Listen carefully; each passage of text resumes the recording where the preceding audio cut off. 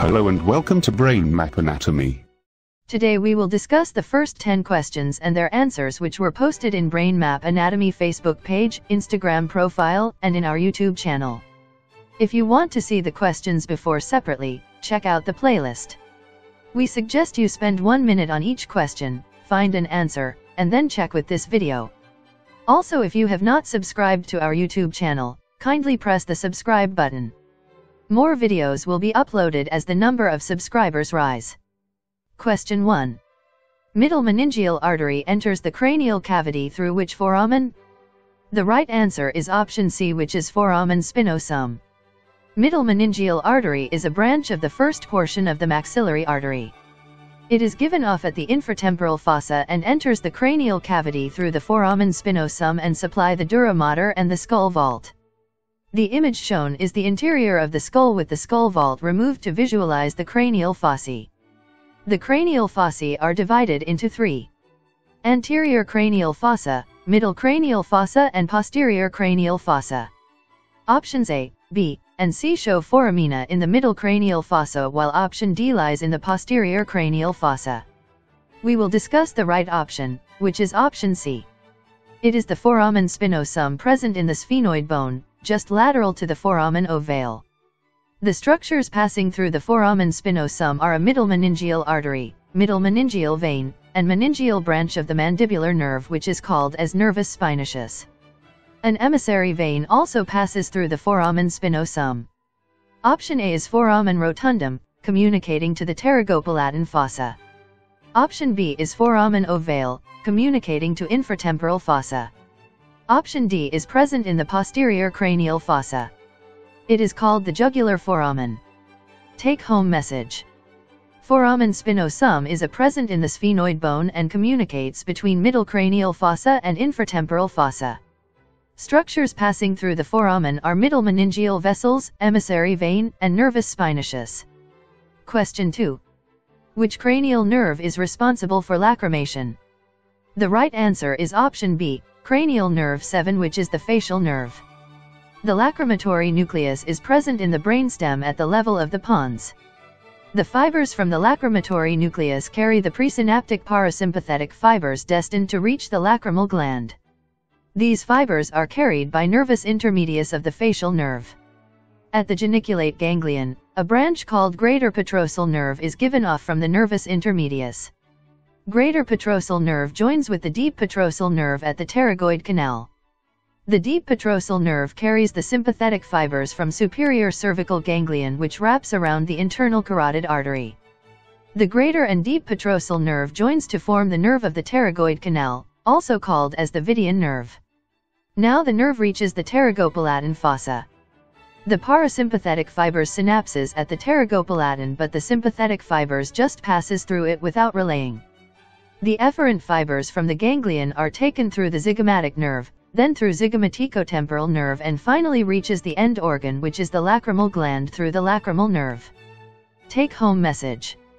Cranial nerve number 7, facial nerve, is responsible for lacrimation. Question 3. Patient on examination presents with gaze defect, ptosis, and mydriasis. It is asked to localize the level of the lesion. The right answer is option C. The lesion is at the midbrain level, at the level of superior colliculus on the left side. In the given picture, the left eye of the patient has gaze defect, ptosis, and mydriasis.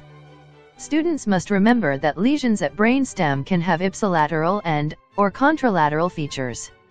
Here the patients present with the classical symptoms of oculomotor nerve palsy.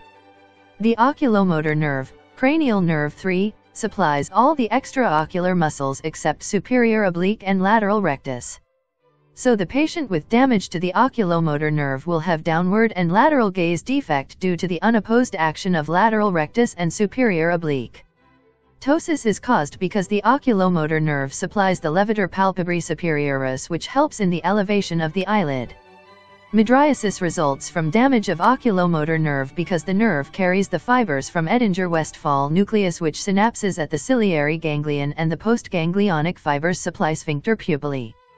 The damage is localized to the left side because, in the course of origin of the oculomotor nerve from the midbrain to its terminal branches, the nerve does not cross the midline.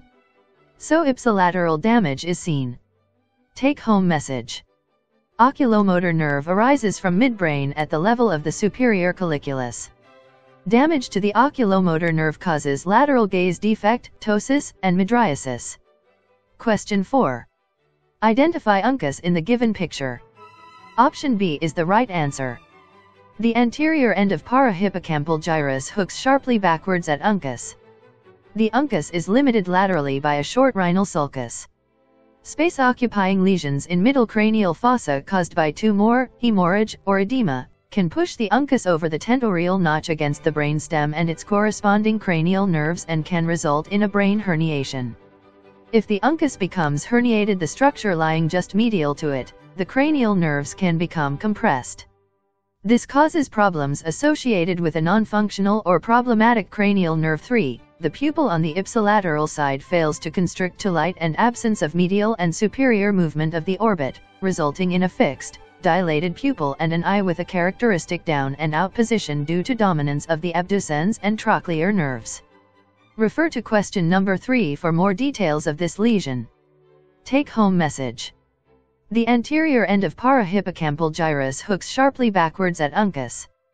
Question 5. What is the root value of the affected nerve? The right answer is option C. The clinical condition shown in the picture is the winging of the right scapula.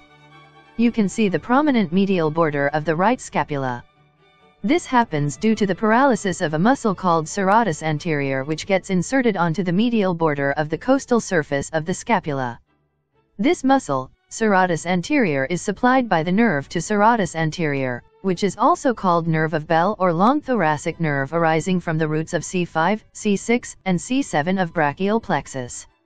An injury to nerve to serratus anterior on the right side caused winging of the scapula in this case. Take-home message. Nerve to serratus anterior arises from C5, 6, and 7 roots. Injury to this nerve causes paralysis of serratus anterior muscle, resulting in winging of the scapula. Question 6. Racing car sign is seen in which condition? The right answer is option B, callosal agenesis. The image shown is an axial MRI of the brain with the racing car sign. Appearances on axial MRI or CT reminds us of a Formula 1 car seen from above, with the tires represented by the widely spaced frontal horns, and the dilated trigons due to agenesis of the corpus callosum. Corpus callosum is the band of white matter commissural fibers connecting the two hemispheres in the brain. Agenesis of the corpus callosum is a rare congenital disorder with complete or partial absence of the corpus callosum. Individuals with corpus callosal agenesis have difficulty transferring complex information from one hemisphere to the other. Take-home message. Racing car sign is seen in imaging of the brain in corpus callosal agenesis. Question 7. Nerve supply to orbicularis oculi is derived from which cranial nerve? The right answer is option C, cranial nerve 7, the facial nerve. The orbicularis oculi is a striated, voluntary muscle of facial expression that closes the eyelids. It arises from the nasal part of the frontal bone, from the frontal process of the maxilla in front of the lacrimal groove, and from the medial palpebral ligament. The fibers are directed laterally, occupies the eyelids and surrounds the circumference of the orbit. Without any exceptions, all the muscles of facial expression are supplied by cranial nerve number 7. Take-home message. Orbicularis oculi is a muscle of facial expression surrounding the orbital orifice extending into eyelids. Derived from the second pharyngeal arch, all muscles of facial expression are supplied by the facial nerve. Question 8. Which among the muscle is not a hip abductor? The right answer is option A, gluteus maximus. Abduction at the hip joint is brought about by gluteus medius, gluteus minimus, and tensor fasciae lati. Gluteus medius and minimus also help in the internal rotation of the hip joint. The action of gluteus maximus is extension of the hip joint. Take-home message. Gluteus medius, gluteus minimus, and tensor fasciae lati are the three muscles which abduct the hip joint. Question 9. Boundaries of the triangle of Koch is formed by all structures except which among the following? The right answer is option D, crista terminalis. Triangle of Koch is defined by the following structures within the right atrium. The ostium of the coronary sinus, Posteriorly, the anterior septal leaflet commissure, and the tendon of Tadero. Triangle of Koch is used as an anatomical landmark for the location of the atrioventricular node during electrophysiology procedures such as pacing or ablation. The line of union between the right atrium and the right atrial appendage is present on the interior of the atrium in the form of a vertical crest, known as the crista terminalis, which represents the junction between the sinus venosus and the heart in the developing embryo. On the external aspect of the right atrium, corresponding to the crista terminalis, is a groove, the terminal sulcus, or commonly known as sulcus terminalis. The crista terminalis provides the origin for the pectinate muscles. Take-home message. Triangle of Koch is bounded by coronary sinus, septal leaflet, and the tendon of Tadero. Question 10. How many genes are coded by human mitochondrial DNA? The right answer is option B, 37. This is pretty much a direct question from genetics topic. The human mitochondrial DNA, mtDNA, is a double-stranded, circular molecule of 16,569 base pairs and contains 37 genes. The mammalian mitochondrial genome is transmitted exclusively through the female germline. That finishes the discussion of the first 10 questions. If you haven't subscribed to our channel yet, kindly press the subscribe button. More videos will be uploaded as the number of subscribers increase. Kindly use the comment box below for your feedback and suggestions. See you another day. Enjoy the learning process.